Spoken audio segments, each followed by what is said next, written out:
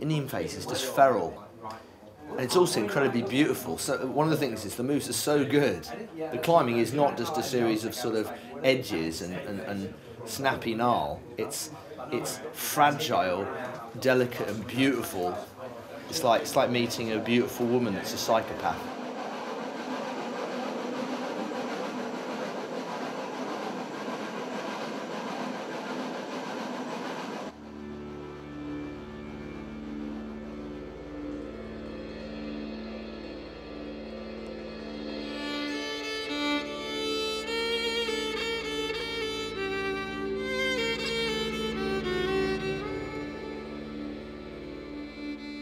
Probably in a typical week in Wales, we were in a death situation probably 4 or 5 times a week, wasn't it? You know, in 10, 15 years' time, Indian face will still be a complete trouser filler when a lot of the steep stuff, I think, will have to a certain extent phased in difficulty.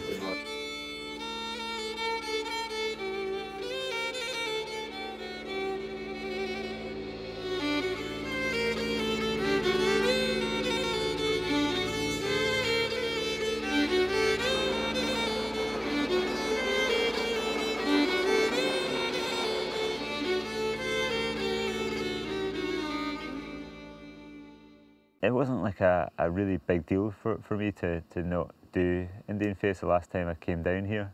I was down, it was like one route of a few that I was interested in trying to do.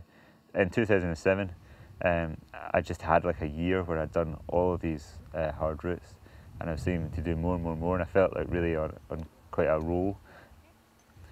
And you just have that niggling feeling at the back of your head, like, you know, are you heading towards it, having an accident because you're not really in tune. The Indian face for me wasn't like it was important, but not in a really big way. So I thought it's not worth it to risk that.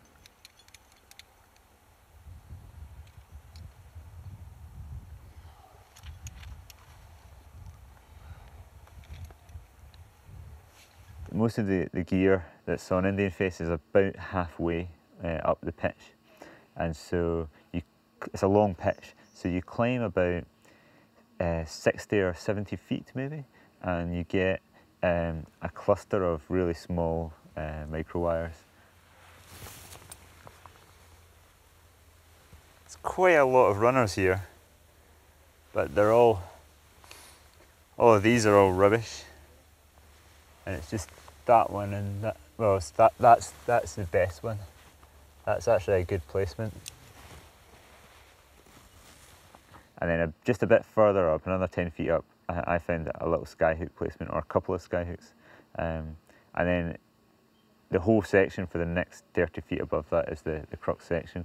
And you could really fall from any of those moves if you blew it or your foot slipped or something like that.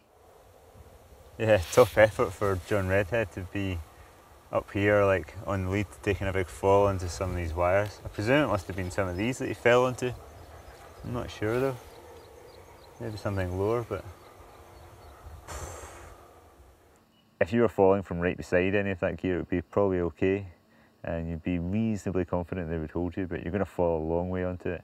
And so either the rock might break because of very shallow placements, or the RP will break. So you really feel like there is that relatively large chance that all of the gear could rip, and you could fall to the ground from 120 feet, so you're not going to survive. So it is one of the few routes where there is that significant chance of death if you fall. I felt like it was good for me to be able to not do a route that's bold, because I spent my whole life doing like dangerous routes where I do them with hopefully a good reserve. And like I think about them a lot, so you're really tuned into the risk, so you hopefully minimise it. But you're like constantly aware. It's like, how's your measuring of the risk? Is it accurate? Like, are you getting carried away with your notion of your own ability and what you should and shouldn't be doing? I'm going to tie you into this with like a few meters of slack. If I take a fall from right at the end and the gear holds, you'll get pulled up. the main thing is do hold on. Yeah. Is it feeling same?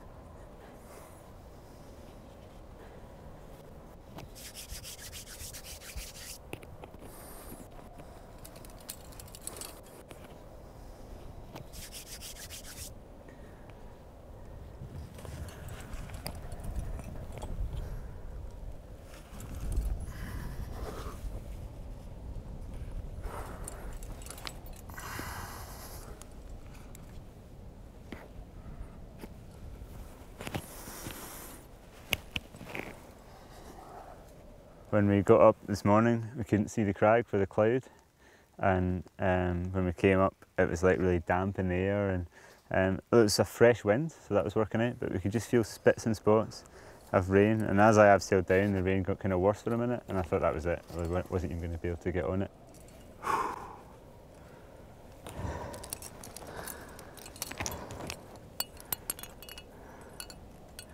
So I was so ready to do the route, and it's just like, I've just got to do it if I get the chance.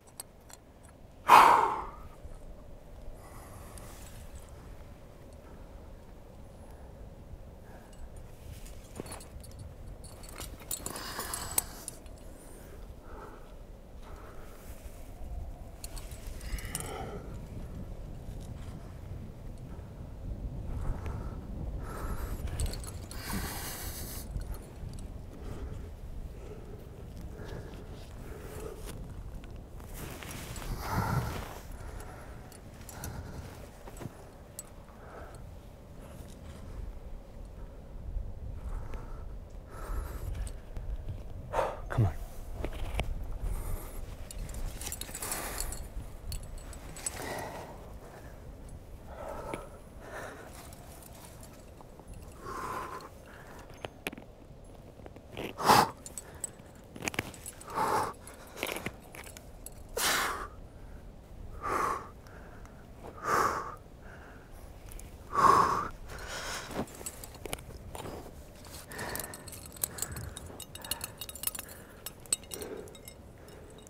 When you're on a steep route, it's powerful and the holds are quite good and quite big, and you have to like jump between them and grab them, and that helps you to concentrate on just the move. But on Indian face, like, you are just kind of clawing at these tiny little edges, so you feel kind of that you just have that feeling if you can't get much purchase on the wall, you've got nothing really good to hold on to, so you have to be totally cool in your head, and you're just aware that you're the whole time for 20 minutes you're on the edge of panicking.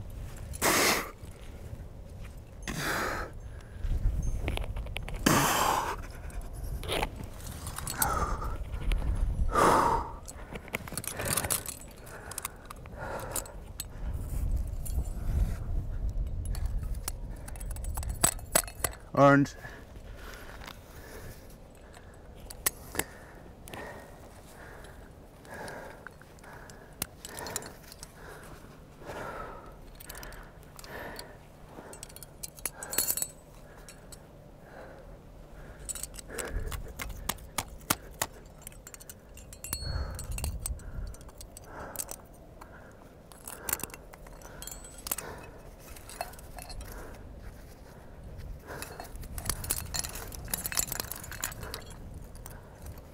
Just as I was trying to get in all the gear, and you kind of have to stop and concentrate on that for a minute, and the whole time I could feel my left foot rolling off the smear. I'm like, there's something not right here, like either the humidity's got worse or my boot's dirty or something's wrong, but I think it was just my foot was getting tired because I was taking that bit longer and putting that bit much more force through my feet. Watch me here, Claire.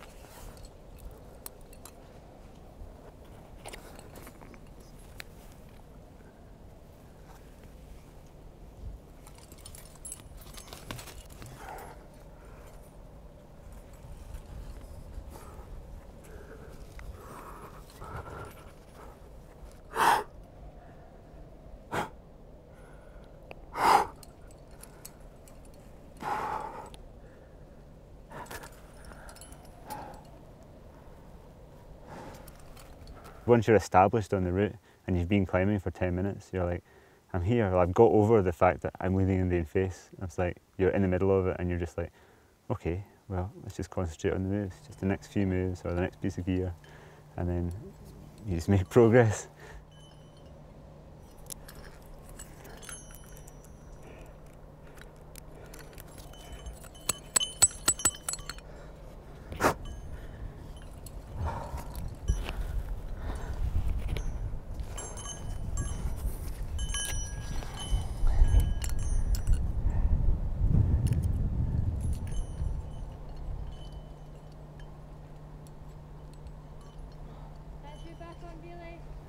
Okay, I'm mantling on.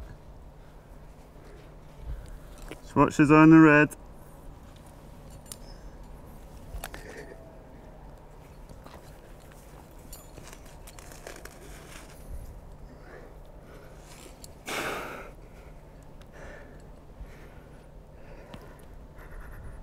When you get to that no hands rest on top of the good hole and you're stood there, and that's your last point to retreat.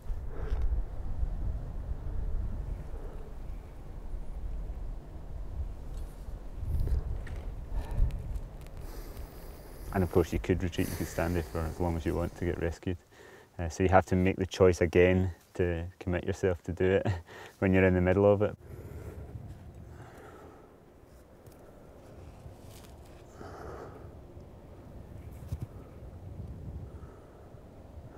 It's like the loneliest place you could be in climbing, on this foot ledge at the start of the Indian face crux. I felt like I'd got over that already in my head, like in advance, you know, in the last couple of years really thinking about this route. And so when I got there, I didn't really feel anything. I just was like, well, what am I going to do? Am I going to do it or bail? Come on. It's like, there's no way I'm going to bail, I'm going to do it. So all you do is like wait till your feet and hands feel rested as possible, and then there's nothing left but to just start climbing. So just go for it.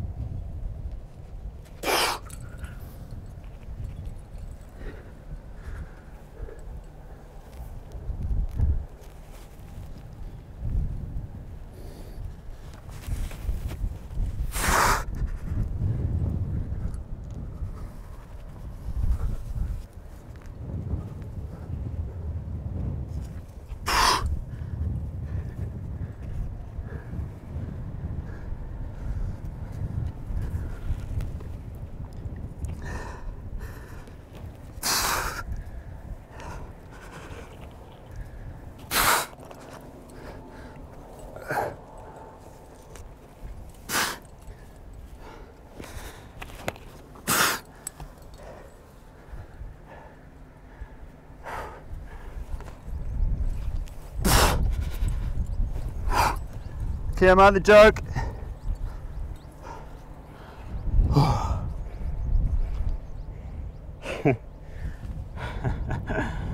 Okay, hang on, I'm just going to get some gear in and then I can relax. Climbs are really good when they only just work, so there's only just enough holds and stopping places to get rest, and there's only just enough gear to make you feel tempted enough to actually lead it. But it's also sustained enough and hard enough and serious enough that it's going to give you a really full-on experience when you're there. Woo!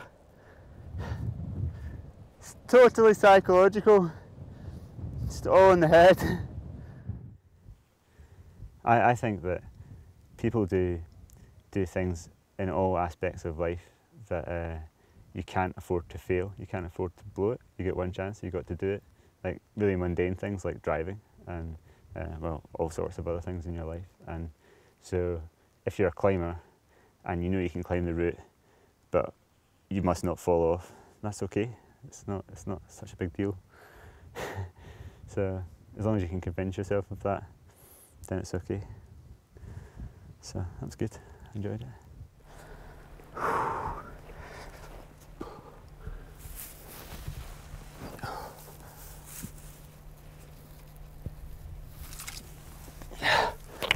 Oh God, thank God for that. Just in time there. Starting to piss down with rain. Okay, Claire, I'm at the ledge. I'm safe. Cheers. Excellent. Just in time. Oh, I'm so glad I did that. I'm so glad I did that.